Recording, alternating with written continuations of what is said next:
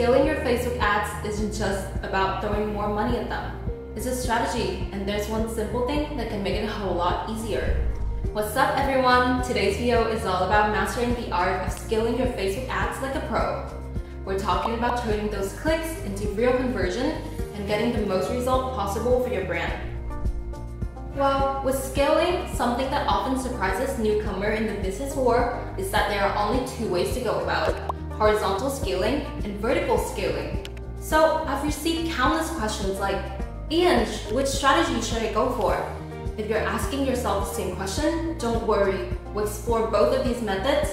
By the end of this video, you have a clear idea of which one suits your business the best. Alright guys, the first way is called horizontal scaling. Basically, that means you duplicate existing campaigns, adding ad sets, and making some changes in order to reach larger audiences. But here's the deal. This isn't just about making things bigger, it's also about making them better. So when you're doing horizontal scaling, you've got two things to make better: your creative and your audience. But here's the trick. Work on one thing at a time. Start by optimizing your ads creative before you dive into audience testing. This way, you'll know what really is working and drive positive results. So let's talk about the creative part. Before you dive in and start crafting your ads, it's important to know where you're starting from.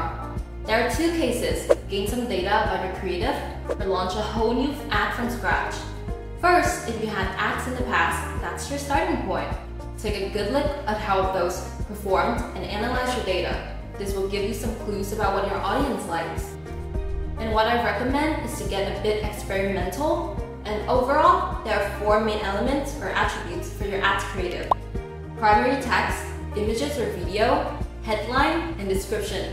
You need to test all of these attributes one by one, then pass to the next element by using the winning previous element. This way, you'll figure out exactly which elements are driving success, and then you can use it to optimize the next attribute. But if you're starting from scratch without any past data to help you out, don't worry. Start testing new ad concept. Think about before and after shots, or unboxing videos, or comparing what you ordered with what you actually got. You can also do listing 5 reasons why you're awesome, so showing off some of your testimonials and highlighting your product's top feature. And here's some formats for the headline and description that are proven to work. I will put them all right here, so take some notes if it sounds good to you. Now, let's talk about the audience part. There are two smart ways to go about it. First up, you can narrow down your target audience based on the data from your previous campaign. If you've been successfully targeting a broader audience, how about selecting new interests to target? But don't just randomly pick interests, it might not work out. Instead, carefully check Facebook Audience Insight before making any decision. It's right there in your Ads Manager. All you have to do is to click All Tools and then Audience Insight. Just like with your ads creative, you'll want to test attributes one at a time to figure out what works best for your business. Once you've identified a winning attribute, you can then use it as a benchmark to test the next one. The second way, if you want to play it safe, going broader with lookalike audiences is a good choice. It's a way your ads can reach new people who are likely to be interested in your business because they share similar characteristics to your existing customers. And your ads is delivered to that audience of people who are similar or, lookalike to your existing customer. When you create your lookalike audiences, you can't use a percentage range to choose how closely you want your new audience to match your source audience. The size you choose depends on your goals.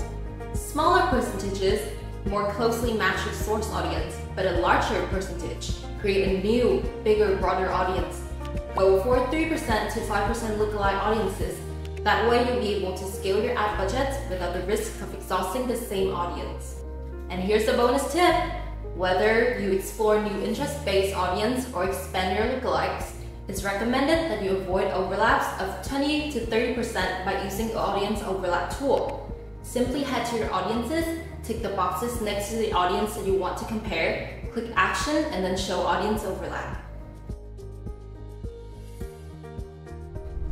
Alright, we've covered horizontal scaling, now let's dive into vertical scaling. This strategy is about increasing ad spend without many adjustments to the campaign structure.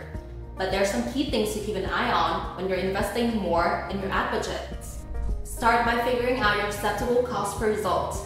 Be realistic here. Once you've got that, increase your budget gradually when you hit that acceptable cost per result mark.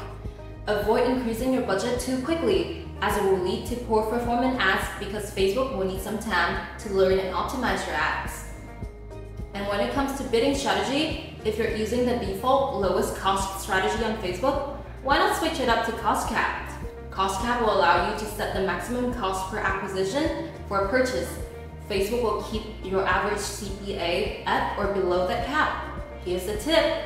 Try increasing your bid to the maximum amount when you're willing to spend, and then slowly reduce it. This way, you can pinpoint your maximum scaling level, maintain control over your cost per results, and get the best possible result while staying within your target cost per action. It's all about keeping things in check and optimizing for success. As for going vertical, keep a close eye on your return on ad spend. If it's staying the same, it might be a sign that your ad set is reaching its peak performance. In this case, you'll need to increase the size of your audience. Simple as that. So, which one should you pick? Horizontal or vertical scaling? Here's the deal. Horizontal scaling is more about optimizing your ads with the different target audience options, different creatives to find the high-performing ones and run profitable ads campaign. On the flip side, vertical scaling is the way to go when you've managed to build a campaign structure that really works and you don't want to make any adjustment to it that might ruin your ads performance. So, try to do a combination of both. Start with horizontal scaling to get things just right and find what drives conversion. Once you've nailed that, switch to vertical scaling to boost your success even more. So remember, it's a two-step plan. First, start with horizontal and then switch over to vertical scaling. So, when your Facebook ads start making good money, you'll naturally want to expand your reach as much as possible. But at some point, you realize that it's time to try something different. That's when you should consider cross-channel advertising. As a customer communicates through diverse marketing channels, it is a great way to reach your potential customer across all touchpoints and launch more effective campaigns. Now, here's where our NestAd, our latest marketing attribution software, comes in. NestAd will help you to unify all accurate data from multiple advertising platforms into one easy-to-use dashboard and uncover customer journey insights. Really helpful because you don't want to hit hard by the ongoing ad tracking blockage from Apple like almost all e-commerce brand owners. Give our NestAd a try to reach the right people on the right channel and at the right time. And that's a wrap for today's videos on Facebook ad scaling strategy. I hope you've gained valuable insight into how to launch a successful ads campaign and skyrocket your sales. Scaling your Facebook ad can be an exciting journey, but remember, there's no one-size-fits-all solution. It's all about testing, analyzing, and adapting to what works best for your specific business and audience. If you found this video helpful, please give it a thumbs up and subscribe to our channel for more valuable content on Facebook ad strategy. And don't forget to leave your comments or questions down below. We'd love to hear from you and help you navigate in the ever-changing war of Facebook ads. So, goodbye and we'll see you in the next video.